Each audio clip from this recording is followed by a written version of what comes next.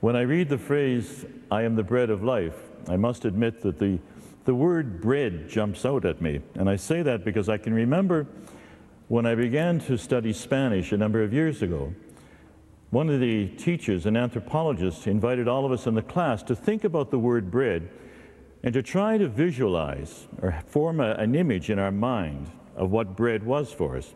And of course, for me, coming from Canada, it was that loaf of bread in the plastic wrapper. But for others, it was round. Some others, it was flat. For others, it was like a tortilla, and others, it was like a croissant. It was a roll. And I became very aware that a word has many meanings. And equally, when we look at the word today, the bread of life, what comes to mind is the diversity of cultures. I have a poster on the wall outside my office, and on it, it says, "The world in which you were born is just one model of reality. Other cultures are not failed attempts at being you. They are unique manifestations of the human spirit." And just as the bread of life, Jesus, has a depth and a richness, there's a depth and a richness in the diversity of relationships with Jesus and the way the different cultures understand his presence, the way that Jesus is the bread of life for them. But Jesus, above all, is the bread of life, the food that sustains and nourishes. It's ours for the taking. It's gift. It's something that is accessible to all of us as a daily nourishment. It's the new relationship with God, a relationship of trust, discernment, and obedience to God's will. A profound relationship of love made possible by Jesus, by his death and resurrection.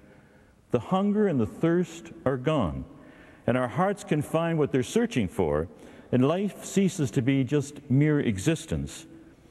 Today's first reading speaks to us of an important chapter in the history of the church. The church began as a group of Jewish people, as a Jewish institution, if you will. In chapter 6 of Acts, we read about the first conflict, the first tensions in that community, when the first Gentiles came to join the community, and there was a debate about compliance with Jewish law and customs. But the death of Stephen was a catalyst for a great persecution against the church in Jerusalem, and compelled the Christians to scatter and to seek safety in the remoter districts of the country as well as abroad. And where they went, they took the gospel. And in this chapter of Acts, which we begin today in chapter 8, we see the church reaching out. However, at this stage in the history of the church, there is no definite plan or conception of a world mission. When we read this chapter, in the light of what was soon to happen, we see the church, a community of believers, unconsciously but irresistibly being moved toward her destiny. And this should be an important reminder for all of us that the Holy Spirit is both the source and the author of mission. It wasn't planned. It was the movement of the Spirit. As for Saul, for Paul, he ravaged the church, provoking havoc. He went into house after house and dragged people out, the Christians, the men and women, and put them under arrest. But the contrast between this man who wreaked havoc and the man that we find in the next chapter, in chapter 9, with the encounter on the road to Damascus, a man who surrendered himself to Christ, we recognize once again the work of the Holy Spirit, the source, the author of mission. But the Christians were scattered. The apostles stayed still. They stood their ground and braved whatever dangers came their way. What a change, what a dramatic change from the way they had been. But again, they were strengthened by the Holy Spirit, and they now showed great courage. When we think of a ship that's fighting a raging storm, people who are experienced, or the fishermen, will tell us, you head into the storm, you head directly into the storm.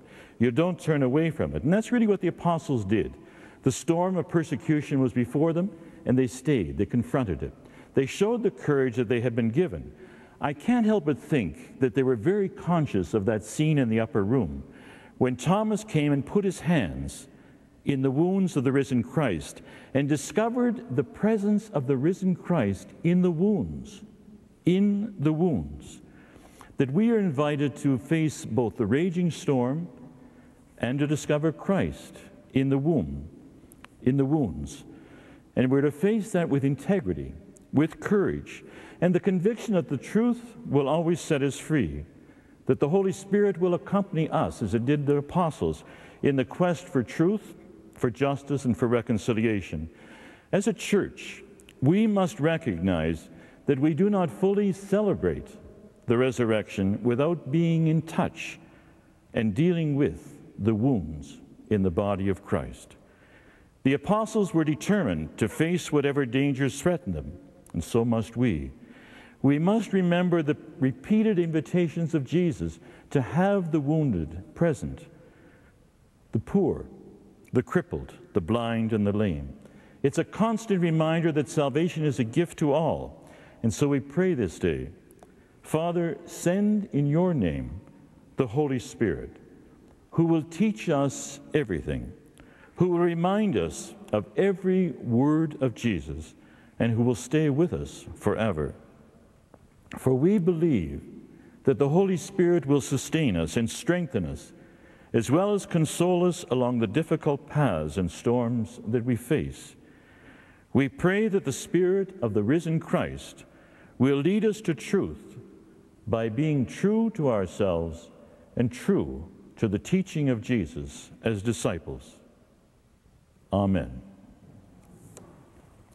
Please stand. We gather this day in the presence of our God, who invites us to make known our intentions.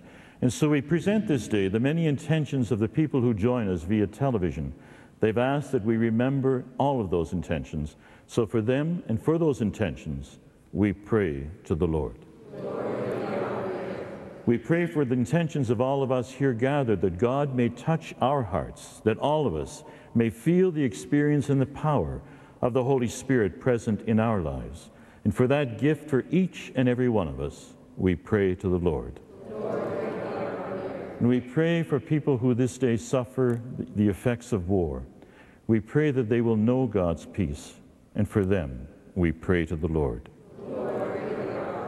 And all of this we ask through Christ our Lord.